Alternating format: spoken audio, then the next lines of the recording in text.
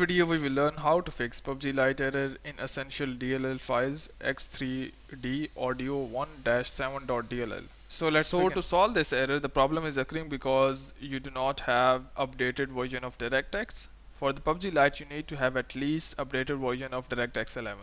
To know what version you have, just go to your start and type in here for run, open it, and here type in for DXDIAG and hit enter, and it would open the DirectX diagnostic tool. And here at the bottom you can see I have DirectX 11, so I would not be having that issue. In your case, if you have less than DirectX 11, you will be facing this issue. So to solve this problem, I would paste this link in the description of the official Microsoft website, and here you need to just download this DirectX runtime installer.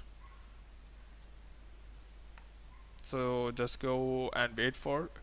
So it is a web installer, just go and download it, open it, and now this, what it would do is it would automatically download the files and update your DirectX automatically. So you need to just go and click on next, and it would do all the things by itself.